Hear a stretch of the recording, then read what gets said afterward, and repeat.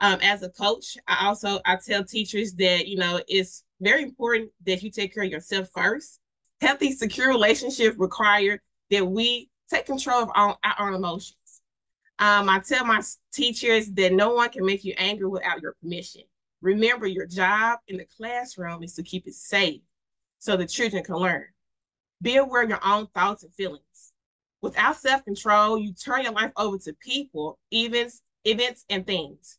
So, as adults in the classroom, if you're frustrated, the child can also and probably be frustrated too.